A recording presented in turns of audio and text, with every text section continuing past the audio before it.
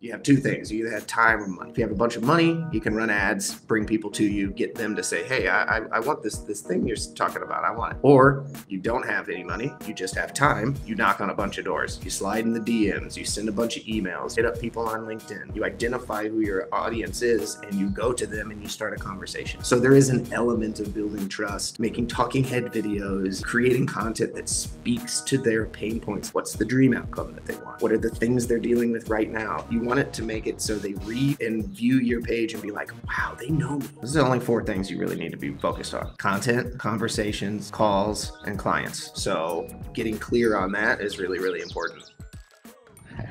All right, we got Evan Price here, CEO of Artist Collective and creative of the Artistpreneur Accelerator. Check out his Instagram. He's constantly traveling the world and he helps creators basically make a full-time online, constantly traveling the world. Evan, where you at right now? I am currently in Marrakesh, Morocco. Be traveling a couple other places throughout this year. But yeah, thanks for having me. Yeah, let's just dive into it. What's the secret? What's the trick? If I'm a creative person, how do I package it into a business? And this is the question that everyone wants to know. How can I turn my passion into a business? Is the fucking $1 million question. It's absolutely. Yeah, I wish there was like one secret key ingredient, but honestly, it's like what I like to start creatives with is like, what are you already doing? What are you already pretty okay at that you can just package it a little bit better? You know, our first main method I call the DLB offer model, which is just stands for do less better. Many creatives are just like doing a lot of different things, right? They're selling, they're doing marketing, they're playing a bunch of gigs, they're doing artwork on the side, and it's stealing their energy and like dispersing it everywhere instead of just being like, I'm going to be a great closer, for instance, or I'm just going to be great at teaching piano, or I'm going to be the best gigging guitarist. So finding that niche, if you want to say, and like sticking with it and putting all of your energy into a few baskets is really where I like to bring them, because we're distracted. We're creatives. We're distracted all the time. So that's really the main key, I would say, is focus. And usually it's at the intersection of what you're already doing and good at and what can make a decent amount of money, which is, you know, I'd argue most things, not necessarily everything, but there's an intersection there that you can really find success in. Gotcha. What's the next step? How do I package it up? Yeah, so really you want to go to high ticket. High ticket is the king here, especially if you are just starting out. A lot of people want to go straight to like building a course or straight to just selling a low ticket product. And unless you already have like a gigantic following or you're Gary Vaynerchuk already, it's going to be hard to sell a lower product to the masses, in my opinion, at least with creatives. So sticking with high ticket and having to close less people for a lot more money is a lot easier, to be honest. So I always go towards high ticket. So let's take a guitar instructor, for example, right? The typical guitar instructor is going to say, I'm going to charge $30 to $50 an hour and get a bunch of people who just want to like do it as a hobby and like try it out. Well, they're going to have to work with like hundreds of people a month to make ends meet. They're going to have to work with a lot of lazy people who aren't really committed. There's a lot of drawback there. Instead, you could work with 5 people and charge $1,000 to $2,000 to $3,000 for like maybe an 8-week program, and work with better people who are committed, make more money, and be less stressed. Gives you the freedom to travel, gives you the freedom to kind of do whatever, and you can do all this remotely, like what we're doing right now. So that's kind of the next step there, is increase the price. And that's what usually makes people a little bit more uncomfortable, because they're like, what? I used to sell it for $40. I can't sell it for $1,500, but it's actually easier to sell. And you being a closer yourself, like you can maybe tag onto that too. But in my opinion, it's a lot easier to sell somebody with that mentality who's like committed already than somebody who's just wanting to try it out for $40. They're usually your worst clients too. So yeah, that's the next step, I would say. Gotcha. Okay, so this is kind of the model, high ticket, less people, obviously very familiar with it. Having my own high ticket program on how to be a high ticket closer.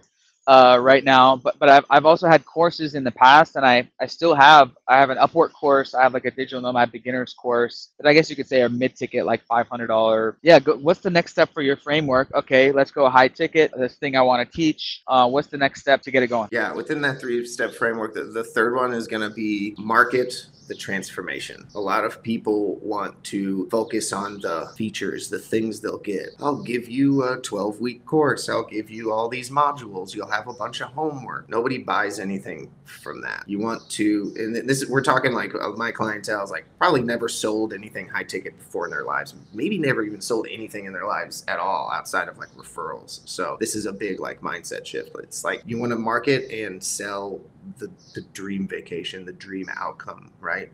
Cool. Back to the guitarist example. You're not selling guitar lessons. You're selling their ability to feel confident on the stage in front of 1,000 people. That's what you're selling. So being able to tap into that is kind of the third piece of this DLB offer model. It's like being able to identify what it is that your clientele is feeling. What's that deep pain? What are they humiliated about? What are they feeling regret? Or, what do they really want at the end of the day? That's what you're selling. And that's what makes it a lot easier. Nobody wants just to do work. They want the end result. So getting clear on that is really, really important. For sure. So, all right, I'm clear on my dream outcome. What's next? So you're clear on the dream outcome. Now you want to just start volume. It's all volume. Now it's about hitting the ground running and hitting that and leads. Your background, just on a brief look through, is like I believe you started just like selling door to door. Same idea. It's just you just knock on more doors. That's just really, it just comes down to volume, and you can do that. The virtual door, right? You can find billions of people in a matter of days on Instagram without leaving your house. You can do this from Marrakesh, Bangkok, Vancouver, wherever. So it's really down to volume. So you have two things. You either have time or money. If you have a bunch of money, you can run ads, bring people to you, get them to say, hey, I want this thing you're talking about. I want it. Or you don't have any money. You just have time. You knock on a bunch of doors. You slide in the DMs. You send a bunch of emails. You hit up people on LinkedIn. You identify who your audience is, and you go to them and you start a conversation. And a lot of people are hesitant to do that because, of course, we just want people to be ready to buy with their wallets out and saying, hey, this is great.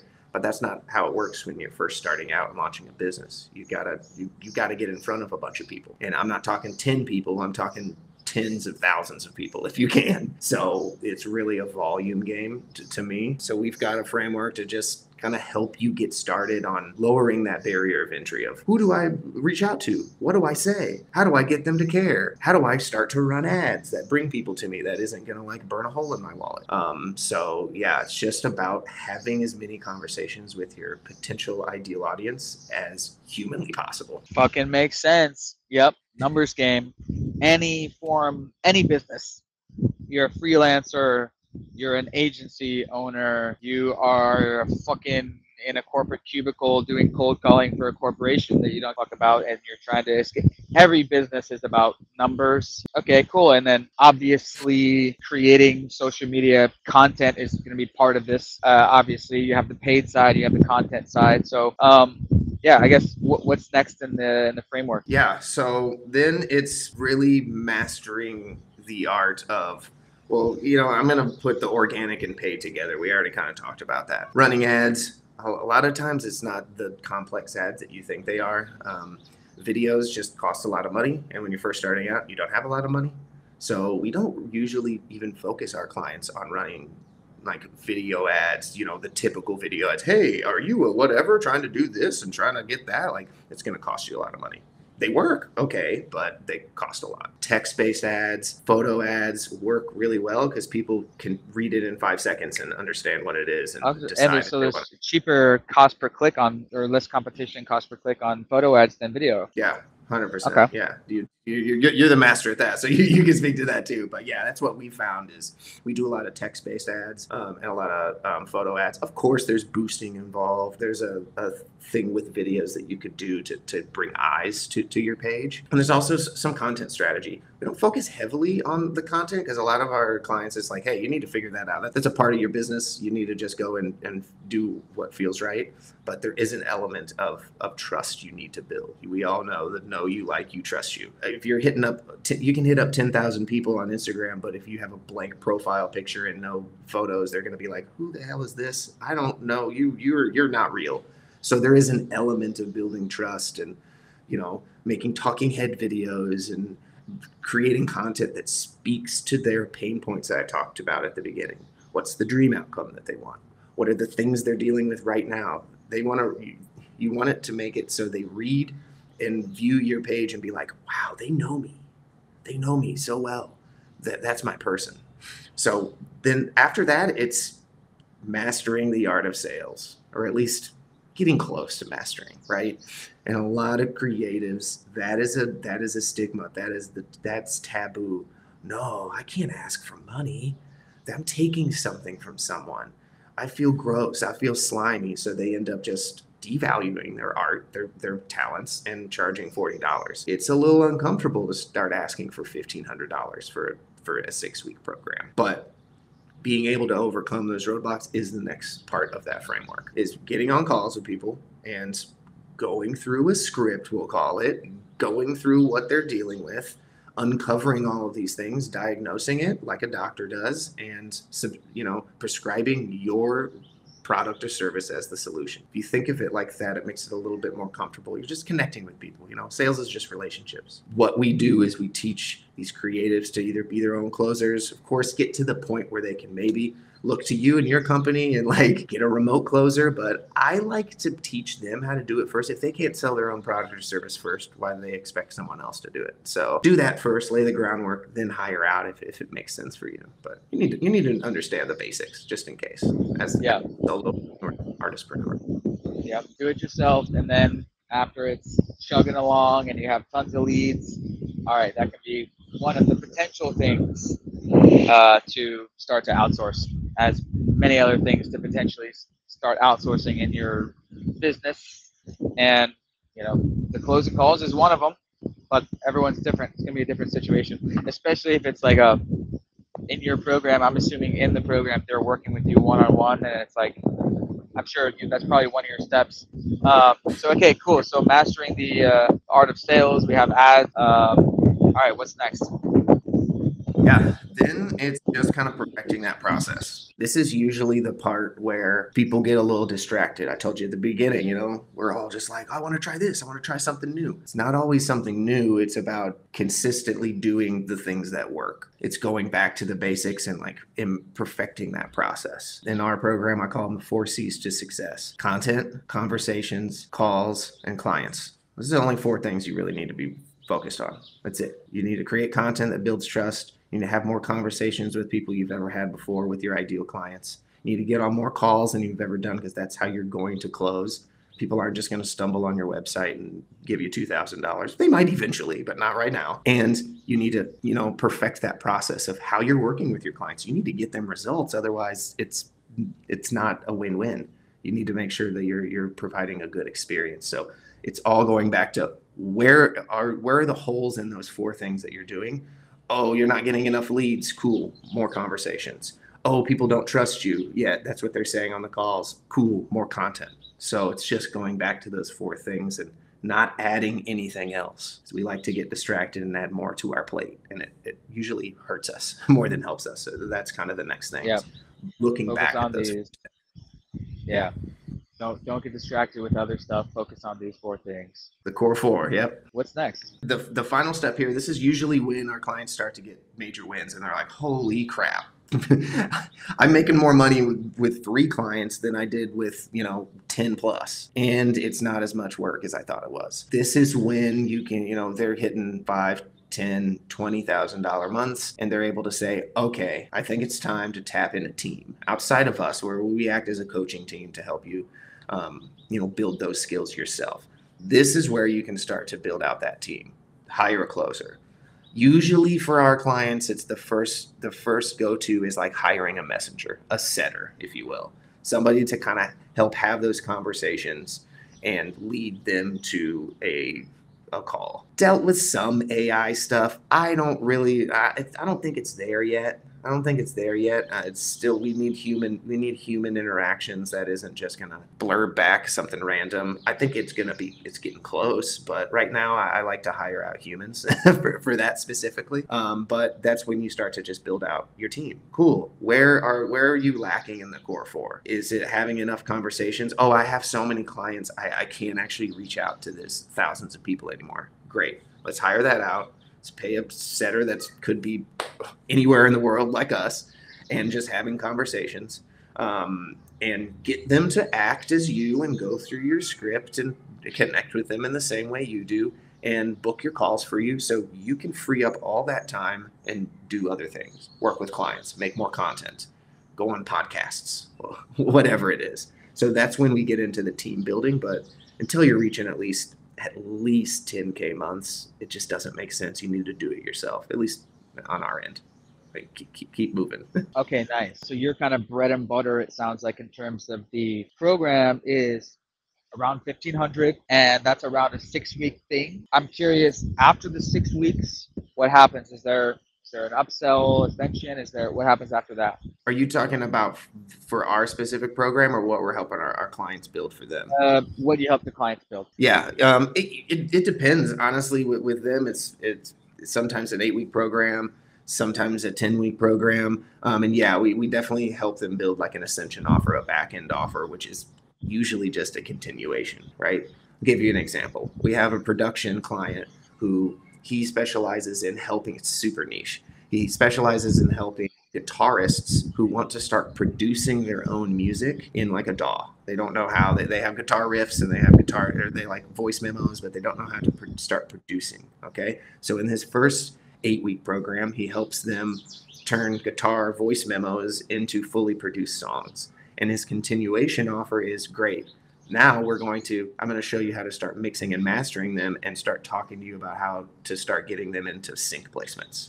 So it's just that cool, from idea to finished song. Now I'm making it sound pro, and I'm going to start telling you how I got sync placements in like Netflix and HBO and stuff, and give you my contacts and my framework. And that's a longer term continuation offer. So it's usually just like, what's the next step? What's their next dream outcome after that first one? That's usually what it is. Makes sense. By continuation offer, do you mean it's typically a monthly thing, or is it again a high ticket for like 12-month or 6-month program or something? Yeah, yeah. Usually high ticket. Some clients prefer. I usually like to let them kind of lead whatever they think makes the most sense for their clients. Some people do monthly. Others do just like another 8 week, 10 week program.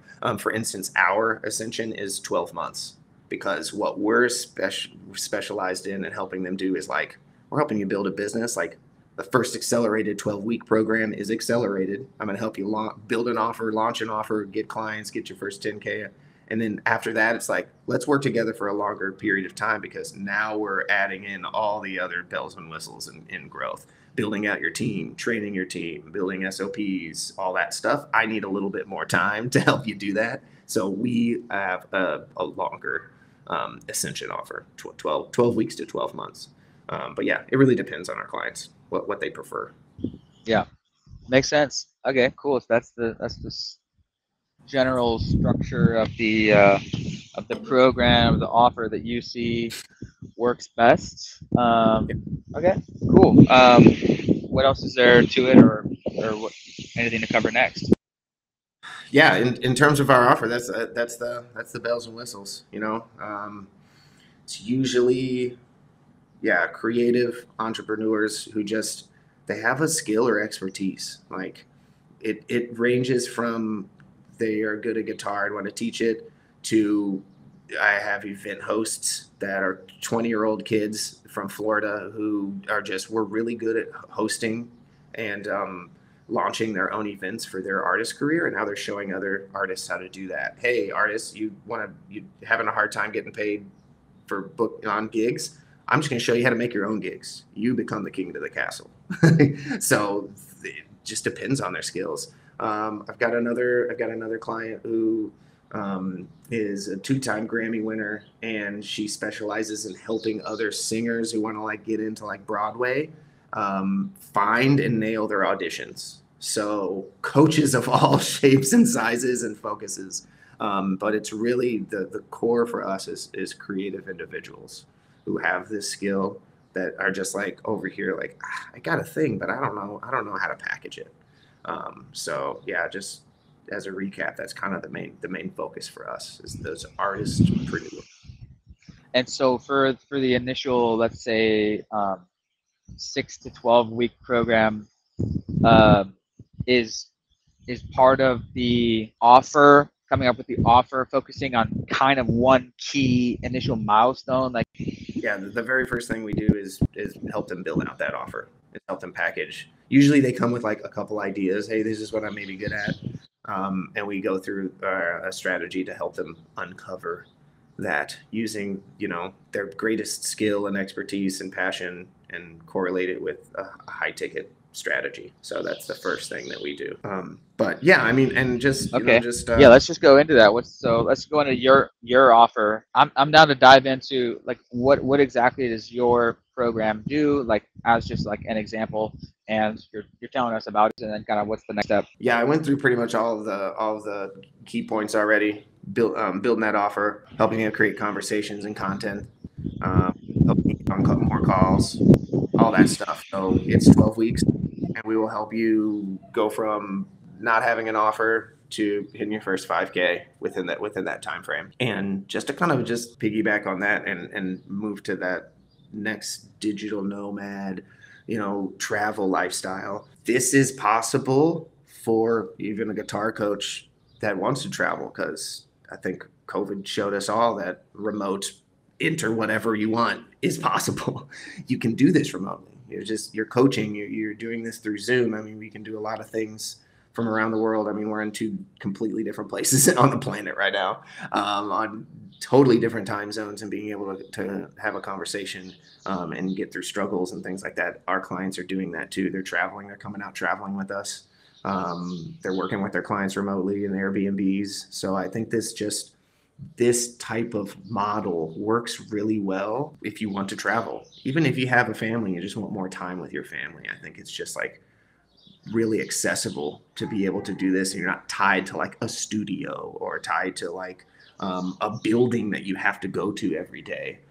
So just to kind of move this into the digital nomad stuff, if that's something you're interested in, like, you can do that even if you teach guitarists something. So I think that's kind of a cool angle, something to bring up. Like, if that's something you're interested in, high ticket anything, closer, setter, coach, it can be really conducive to digital nomad stuff. For sure. And then our next point is like, it says a creative's digital nomad lifestyle. So I don't know how you wanted to go about talking about that. Like, what does your day-to-day look like? What is the daily life look like of a creator who is a nomad, who is, traveling or likes to live abroad? Yeah, I think the toughest part for me so far is the constant time zone change, because I'm moving around. It seems like you have a main home base, which is great. I'm kind of at the beginning of my digital nomad life right now, and just getting used to, because I have mainly clients in the U.S., Canada. We have a few like in Europe and whatnot, but we have to still work on like Central Standard Time. So wherever I go, I have to keep that in mind. That's been the biggest struggle, but everything else has been pretty much the same. Like, I'm just waking up, taking calls, making content wherever I am, getting acclimated with if the Wi-Fi's strong, if it's not, things like that. I know we dealt with that a little bit with trying to connect. But lifestyle-wise, it just during the week.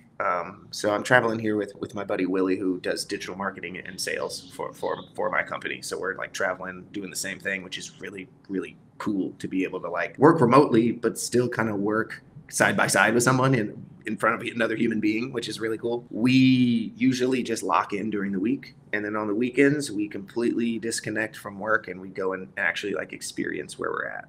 We're in Marrakesh, so cool, let's go into the desert, let's ride a camel, let's go eat some food, let's go meet some locals. And then during the week we usually just kind of lock in to that time zone. So right now I'm working typically work like a 3 to 11 p.m. shift, because that's kind of closer to like US time.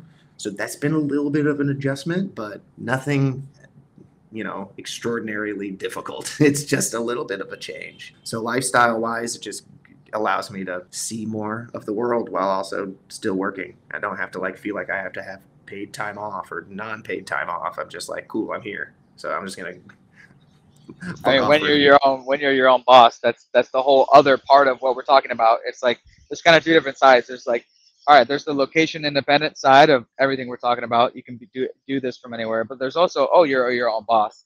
So it's the entrepreneurship, and then it's the travel, and that together is what I consider digital nomad. Yeah. It's both sides, and they're both very special things. Like you can work for yourself, but maybe you have a physical location in your business, you have to be somewhere, or you can be a digital nomad, or you can not work for yourself. And so it's really both of the things that we all want. And then the third thing I say is making a lot of money. So it's something that, and slash the potential to be rich, potential to, we all want to be rich as well. We all want to make, lots and lots of money.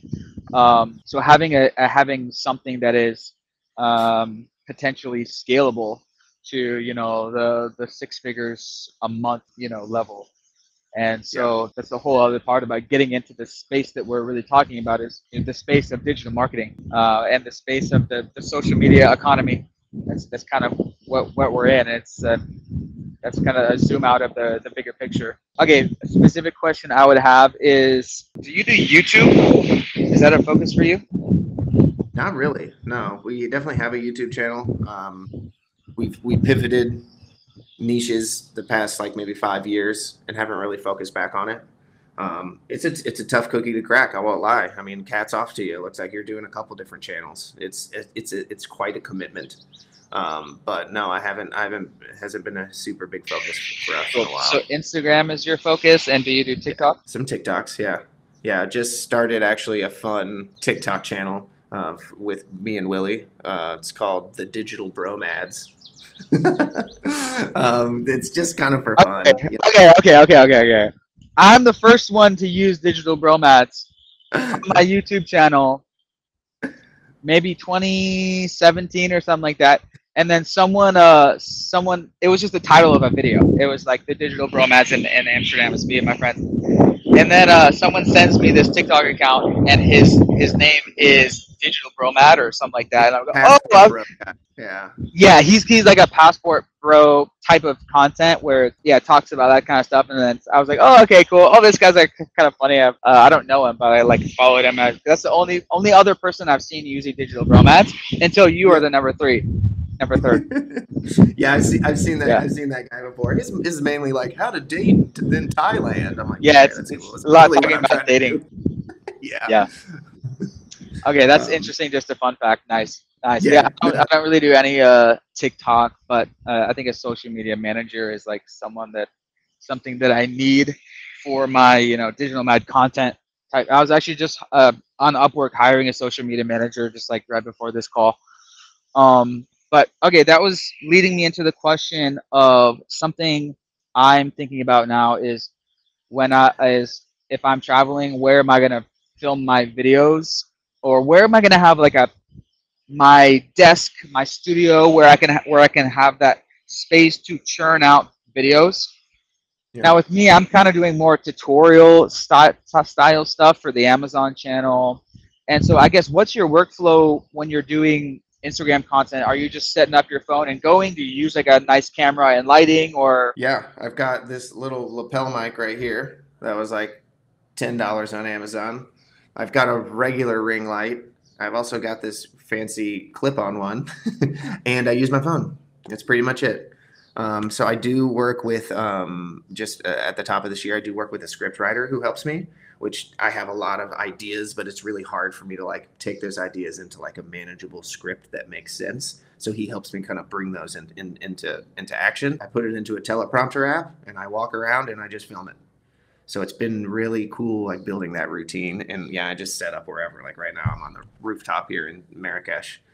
So I just kind of set up wherever I can. Sometimes it's my room, sometimes it's the bathroom. Like, yeah, I don't overthink the location. And I think that's really the style of specifically Instagram and TikTok that it does the best right now. They want to feel like you're their friend and you're talking to them on FaceTime.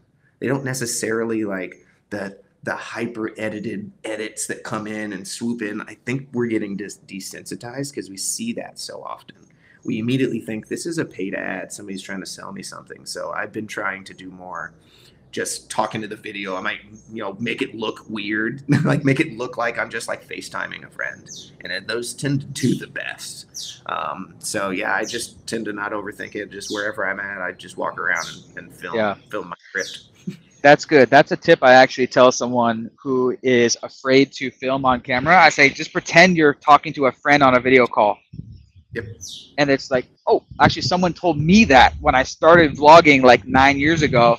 Oh, just pretend you're not talking to a camera. Just pretend you're talking to one specific friend when you're looking into the camera. Yeah, that's a great one. I like that. Just talking to your friend on FaceTime. Do you have I'm sure you get into this in your program, like content systems, like creating a spreadsheet and then creating shit in bulk? Like, do you like bang out 10 videos at once? Like, yeah, we definitely help them through just the basics.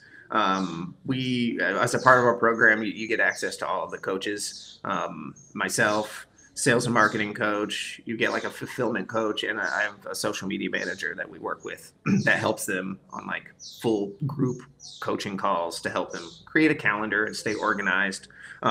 In the end, I try not to like direct that too much, because it's like you have a basic framework, but if you give them I've found that if I give my clients too much direction, they tend to overthink the content and do exactly what we were talking about. I need it to look perfect. I need to be edited. I need me to look amazing. Like, no, just post Monday, Wednesday, Friday, and just stay consistent with that, and post a quote on Monday and post a video of you talking to your friend on Wednesday, and then post some tutorial on Friday. Just do that over and over and over and over again. It's like, don't overthink it.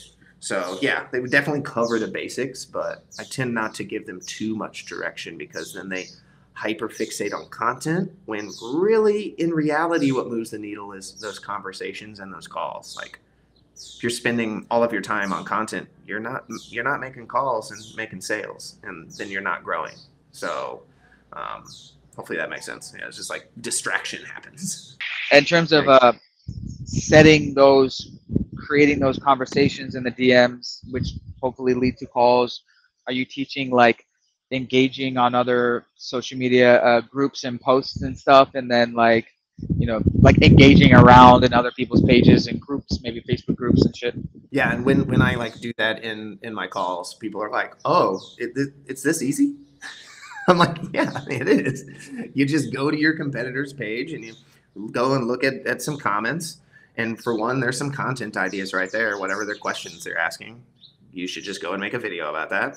And you just reach out to them. Hey, I saw you on whatever's page. Are you still struggling with this? Like, you just do that a million times a day. Like, it's really not rocket science, but a lot of people just need frameworks to follow, right? So we have like basic scripts that like ask, engaging questions, but in the end, it's just about, to be seen, you have to let others feel seen. That's really what it is. So you go and interact with their page. You give love to get love. That's what I say sometimes. So you want people to just come to your page and give comments, then you go to their pages and you give comments. Because what's going to happen is, psychologically, they're going to log in and they're going to see 20 comments from you. They're going to see a follow from you. They're going to see you responded to one of their stories, and they're going to They're going to go to your page and check you out. And then they're going to see your content that you put out and be like, oh, this person gets me. Okay. That's as simple as that. So you do that 50 times in a day, you're going to create some people coming to your page, engaging with your stuff, and probably 20%, maybe even half of them are going to respond to you in the DMs. And now you have a conversation that again, it's just a numbers game. As we said before, Yeah. It's just fall.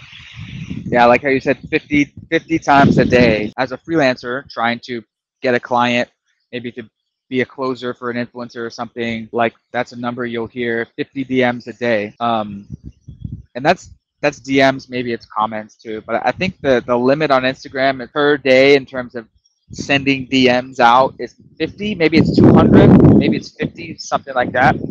But I tell people, start with 50 in one day. If you can do that in one day, come back to me after you've done that. And it takes a number of hours to do that, but like that's just the harsh reality is you can't just send 5 and be like, all right, I'm done for the day. Yeah. It's like any form of freelancing, any form of online business, you really got to crank up the volume. And that means putting in the hours and grinding on it. And it's just no way around it. Like I said, time or money. If you don't want to put the time into it, you've got to put money into ads. And you can do that and bring people to you and have them message you. That's definitely a strategy that we use, but a lot of people don't have that money starting out, and that's fine. I didn't either starting out, so I had to hit the ground running. I had to hit the pavement and send a bunch of emails. It wasn't DMs back then. it was just emails and maybe LinkedIn messages. But yeah, it's like that's really the only two options you have. And sometimes if you have both, you can triple your output a lot of times. So you just got to choose one. I'm just curious, does any of your clients or you have success with these B2C offers on LinkedIn, maybe even LinkedIn DMing people or engaging on LinkedIn stuff, or is it mostly Instagram? I have attempted some things for me personally, and I think it's a good option. It's definitely like everything else, a little saturated. I haven't found fantastic luck. I know people who have, and I know it does work. You're dealing with a completely different type of person over there. You're dealing with a professional. So I think like depending on your offer, if you're like a closer or a setter or you're some other kind of like copywriter or something, I think that would work perfect over there. But I haven't seen too much luck personally. I also haven't put in the volume over there like we're talking about, so I couldn't speak to it directly. But I know it's a good place for professionals. But as a professional on LinkedIn, I get a shitload of those in-mails that just are not direct. It's just like obviously a copy paste. So it kind of desensitizes me from like picking up on it from on the other end of things. So I'm not sure.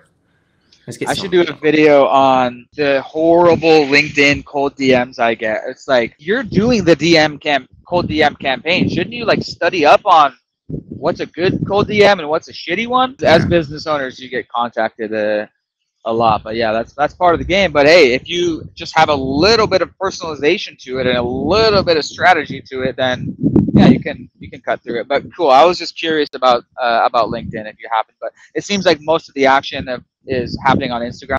Yeah, for sure. Instagram, maybe even some Facebook. Facebook groups are a thing that's looked over a lot. I mean, if you want to talk about a niche pool of people, Facebook groups are a great place, especially if you teach piano to 40-year-olds. There's a Facebook group for people who want to learn piano and are 40 and above. Like it just exists. So I think that's an untapped market too nowadays. But yeah, it's mainly Instagram, Meta stuff. I think that's a really potential, at least for our clients, right? My example was if you're a piano teacher that wants to teach piano to 40-year-olds and above, there's a group there. There's probably several groups there that specific. So if you really want to like laser focus and take a sniper approach instead of a shotgun approach, Facebook groups are potentials. You know, there's definitely some like spammy, weird stuff on there, but I've had clients reach their first 5K and never spend any on ads, and it's all been through Facebook group interactions. What's the quick crash course on Facebook posts strategy? Is it comment on other posts? Is it make posts? What is it? Yeah, it's a mixture of those, but I would say first is people's go-to is to go in there and be like, "Hi, this is who I am, and I'm helping people with this. Like, where are you?" Like that isn't going to work. They're going to sniff that out. You go and pose a question. Again, think about what is your ideal client struggling with? Hey, guitarists, I'm curious. What's your biggest struggle when trying to master soloing on the electric guitar? People love to talk about their struggles and they will flood those with comments, and it's literally comments of people who you can help. That's your leads right there. So go into groups. For the lack of a better term, infiltrate these Facebook groups and provide value first. Don't just go in there and sell. You're going to get booted from there. Go in there and pose a question. Get people to comment and say, yeah, that's me. I struggle with this. I don't know how to, I don't know where to place my fingers. My fingers get tired, whatever their pain point is. and then go in there and create a conversation in the comments and move it to the DMs. It's a really easy strategy that you can just start. Yeah. So specific questions where they can kind of vent and on their problems and struggles, and then take it from there. Yeah, or just posting a lead magnet, right? Lead magnet being, for those of you who don't know, hopefully you do know, you're providing a piece of value in exchange for something, a follow, an email, their phone number for text messages. You can say, hey, I put together a 15-minute video that shows you how to blank, so you can finally blank without doing blank. People love free stuff. They're going to be like, yeah, that's exactly what I struggle with. Hit the comments, then DM them, send them the free thing, and create a conversation. You don't even have to exchange it for the email if you don't. I've had lead magnets just literally the magnet being you're starting a conversation with them. Oh, you're struggling with this? Tell me more about that. How can I help you? How else can I give you some resources? It's really all it is. It's just you want to open the door and get them to have a conversation. So yeah. So if you ask for them to comment below, then you can just DM them to it. Like, I don't need your email. Yeah, it's kind of like the magnet is the thing. The one thing they have to do is comment, and I was actually going to ask about that strategy, the 2-step strategy, people call it, or comment below strategy, whatever, and that boosts your post up on any platform. You want to think about like what's the lowest barrier for them to do. Like, back in the day, it was just like, click on the link in my bio. I know it seems like not that big of a deal. People don't want to do that. That's a lot of work. It sounds crazy. The lowest barrier of entry is like they can press a button and type the word go. That's really easy. They don't need to go to another website. They don't need to go click 3 links. They just comment and then you reach out to them. So that's the lowest barrier. It's like you want to make it as easy as possible for people to do things. So the 2-step approach I think works because it's just like comment, comment start, comment go, and then you reach out to them and they're like, yeah, cool. I just had to say 1 word and they came to me and gave me free stuff. So I really like the 2-step approach. You want that, like the lead magnet, the thing you're giving away to just be so good that you feel like you're giving away all your secrets. That's how good it is. Yeah, I'm making in the process of, my digital marketing guy, Sam, is making some lead magnets. Basically turning my videos into documents. I've actually kind of never thought of just like using a video as a comment to get this thing. What is your experience like? If it's a video you post in a group, like comment below, and I'll send it to you. Like, can that same video be on Instagram, or do you want to make it something like exclusive? You can do it, but I like to try to make it exclusive. I mean, it could just be like a Loom video of you like sharing this document. Like, hey, I've taken, like, for instance, it's like I've taken 500 sales calls in the past 3 months, and this is the script that works the best. Who wants it? And then it's just like a Loom video of you going through the script, and then also it's attached to like the Google Doc. So it's like, again, it's like that's heavy value for somebody for completely free. You got a script, you got a Loom video from the person like explaining it, and with some data. Hey, I did all this work so you don't have to. Like, kind of like those videos of like, hey, I read 100 books so you don't have to. Here's the synopsis of all of them. Because people don't like to do stuff. So if you can make it easier for them, they'll trust you and they'll have a conversation and they'll probably become a client. So yeah, to go back to your question, try to make it exclusive, because otherwise they could just go to your Instagram and watch it. But I'm sure if that's a really old video, it wouldn't really matter. You could just do both. What other kind of pieces to the puzzle or things do you want to dive into? Yeah, I'm not sure. I mean, we got the whole puzzle here, I think. I think the big thing is for people starting like at the very beginning, it's just like figuring out what to focus on. We've talked about all the higher end stuff, like 2 steps. People might be listening to this and don't even know what they want to sell. And they're like, I don't even know what the hell you guys are talking about. So it's like figuring out what you should really focus on is usually what I see people struggle with the most. Like, I'm good at sales. I'm also like really kind of like marketing, and I think I could be a good teacher or a coach. So that's a question that you kind of have to look internally and figure out yourself. I think a coach and a mentor can help you uncover that. But like I said before, it's really at the intersection of what you're already doing and really like doing and what you can add a potentially high ticket price to, which is pretty much everything. So you don't have to reinvent the wheel. Like, you're probably already doing something right now that people come to you and they're like, hey, like I know you're good at blank. Like I need your advice on something, or can you do this for me? Like you're already probably getting asked to do these things, and you're just overlooking it, and you're trying to like learn new skills when you should just be like doubling down on that. Like if people keep asking you to teach them music theory, like do that. If you're already traveling, for instance, and you're a digital nomad and people are like, hey, how do you do this? Like, how does this happen? There's probably an offer there already right there. Like package that. Be somebody's personal digital nomadic travel agent. Charge $3,000 and help them set it up and be their coach, for instance. So whatever you're currently doing is probably where your offer is. Nice. So in your program, you help people go through that process, and obviously, first step, what am I going to teach? What's going to be my offer? Yeah, and of course, it's not always teaching, right? We also have, if you done for you freelance stuff. Like if you're a good copywriter, you don't want to teach copywriting and you just want to do it. You want to be a script writer for creative entrepreneurs, for instance. Same thing, right? Do it together, done for you. There's still high ticket, done for you. You just going to want to charge a lot more because you're doing the work, right? A video editor, a copywriter, social media manager that might be doing comments and stuff. So not always just teaching, but yes, you are completely right. We help them figure out what that is. Is it a group teaching model, or are you actually going to go and do the work for them? Price it accordingly, figure out what the offer is, and kind of do all these other steps that we talked about. Yeah, gotcha. Because it's like for my audience who are aspiring remote closers and setters, all this stuff applies. Posting in groups, creating a little Instagram page about being a setter, and just going out there and getting clients. And so, yeah, it applies to being a freelancer as well. Oh, for sure. Yeah, we have a lot of clients who like do stuff for people, like custom songwriters, where it's like their niche is weddings. Their target audience is newlyweds, or they just got engaged, or they're having an anniversary and they want a custom song written about their love story. They're not going to teach them how to write songs. Like that's just too much. They're going to just do it. So, they make $10,000 a month plus writing songs for couples' weddings and coming to their wedding and like performing it, for instance.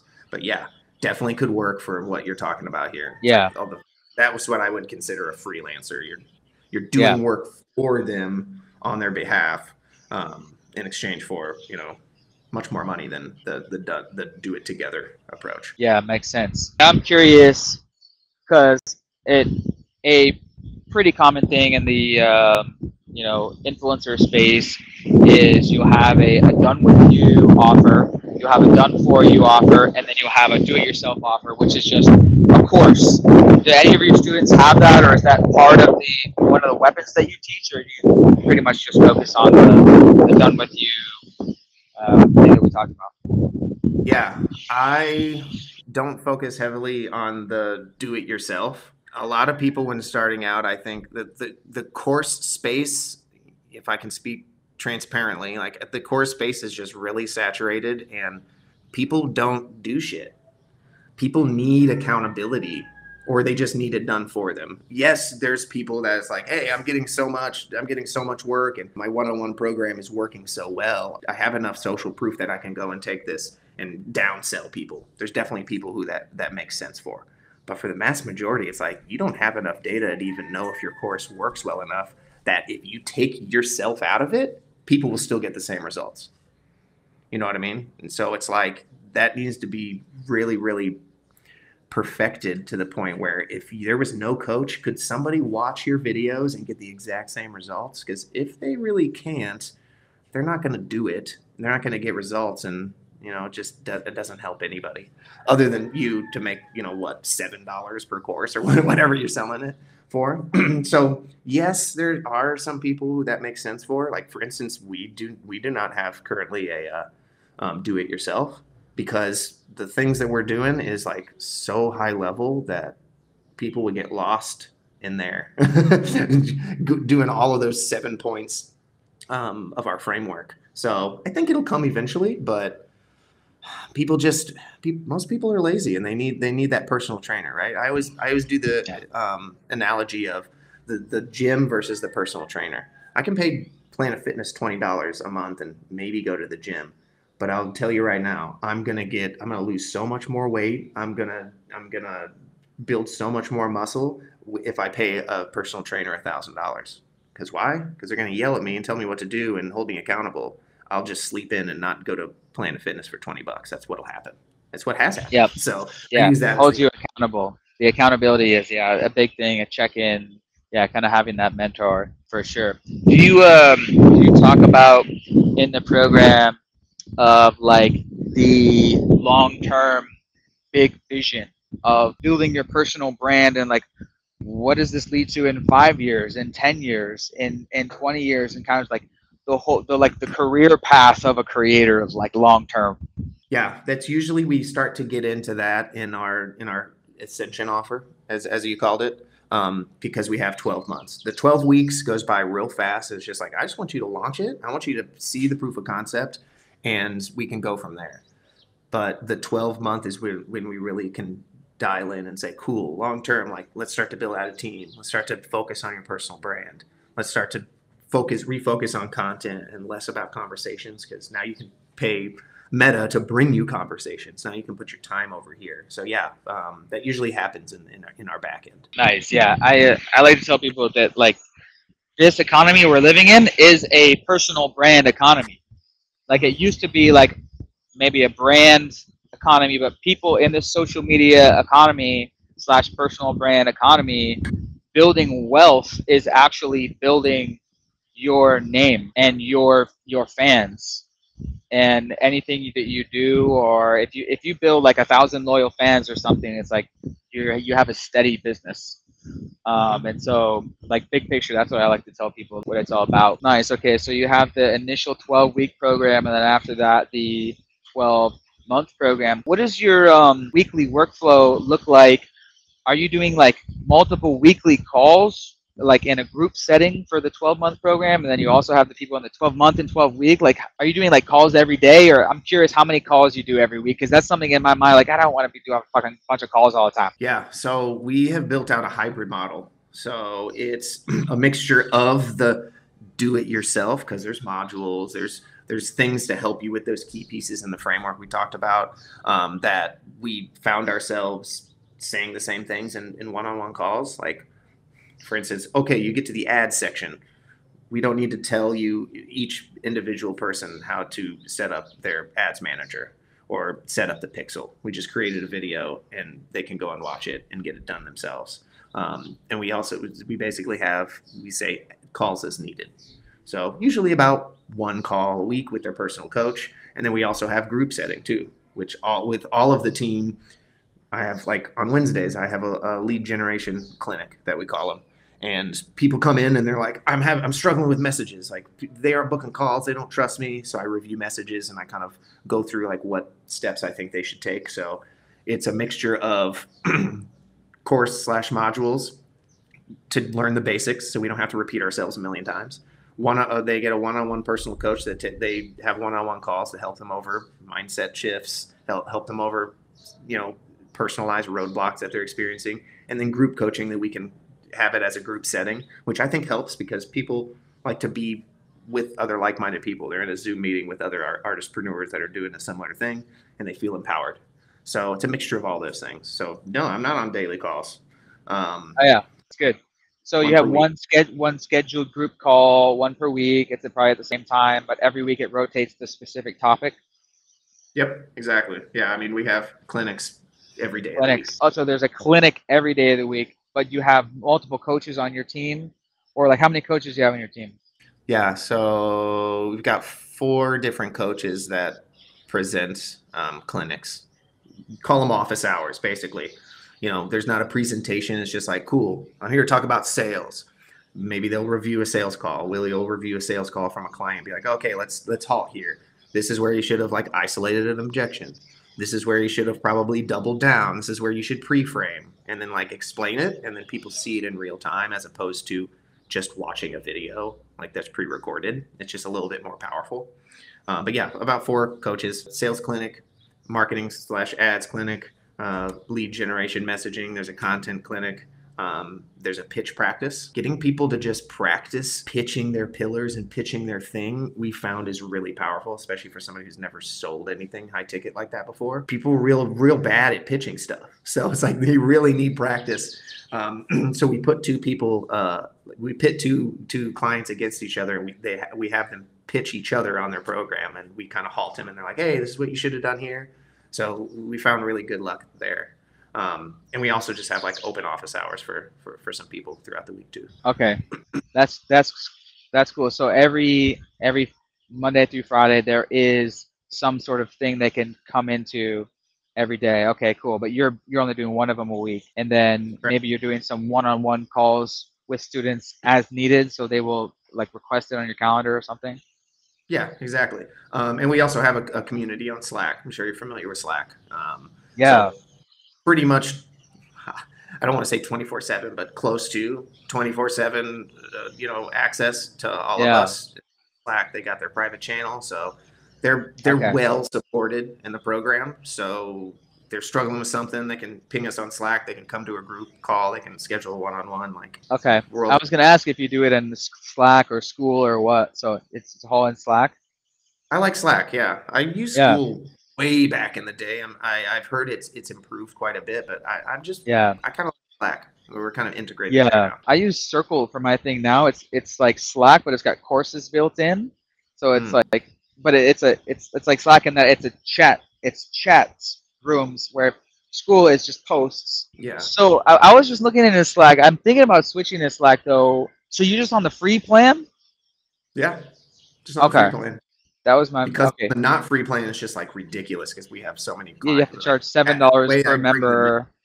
Yeah, and I don't really need all of those features. That's good. That's good to know. Yeah, I've heard other masterminds do Slack, and so you kind of teach that as your kind of framework for your program. Okay, as your stack. All right, you got Slack, and you have the the check-in calls or whatever, and then we have the same thing going. Each student has a one-on-one chat.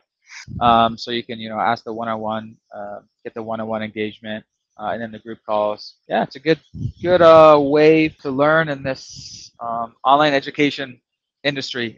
That's kind of also a piece of what we're talking about, the online education kind of movements. Yeah, for sure. And I've found really good luck in like we'll call it the hybrid model, right? A little bit of everything, a little bit of the courses, a little bit of one-on-one attention because people need that accountability. If you push them into a mastermind and you never give them that one-on-one, they're not going to see the best results. It's just not going to happen. So it's like you need a little bit of all of those, and they also need the community. They need to feel like they're a part of something bigger than just their own business. So I found that a mixture of all of those is really powerful. Nice, I feel it. Well, this is fire. Any other like tips that we left out that people should know? I don't think so. I mean, I'll just kind of go back to the motto that we have over here just to kind of end this out, which is do less better. That's that DLB offer model, but it's really just take that mantra into your life, like do less things and do them better. So stop doing all the stuff, stop getting distracted. It's usually what I see with clients coming in. They're like, I'm doing this and that. And they're like, I'm overwhelmed. I'm like, well, no wonder. Focus on a couple things and make that.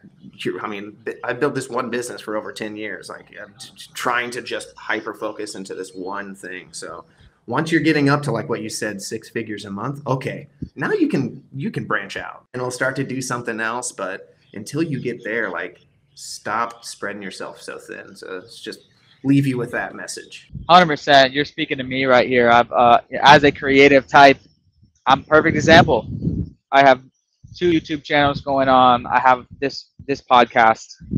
So much going on. Just the travel content, the sales content, the Amazon content, the Instagram pages, and I've always known like, oh man, if I only focused on like an Amazon agency, like I know I'd be farther and higher with that. If I only focus on, it's like as part of the creative brain, it's almost like I don't care if both my businesses are medium, like I want to do both things. I'm going to be happier that way. Like I love switching my brain. It's like part of my day. All right, I'm totally focused on Amazon. Then I can unplug from that, and then I'm over here and I'm focusing on, helping people make money online with with talking about sales and freelancing. So I like how you said focused on a couple of things, not focused on Yeah. one thing. Because like me, I already, for example, like as a someone who already has two companies going, but it's like focusing on those core things in each business while minimizing all the other stuff. And so that's definitely it's a reminder to myself there. Yeah, and I mean, like you're a different example too, because you've talked about multiple times. You're like hiring people out on Upwork and stuff. So you're not doing all of this stuff. You are making enough money in some places where you can hire this particular thing out and continue to do the other stuff that you love. Like you're like stair stepping. So that totally makes sense. What I'm mainly speaking to is people who don't have any of that revenue and they're trying to build 5 different businesses, hoping something sticks and trying to do all of the work. It's like your burnout rate is just going to be so high, but you're kind of doing it in a different way. It's like, yeah, you're focusing on a couple things. That's okay though. I kind of focused on a couple things too, but yeah, I think you're doing it right. You're just doing hiring out the things you don't really want to. Makes sense. As my side hustle, as my passion business, because my whole, you know, meaningful business and purpose-driven business is help other versions of myself be here in Bangkok. Like I can, be able to work from wherever, and obviously a part of your core messaging as well.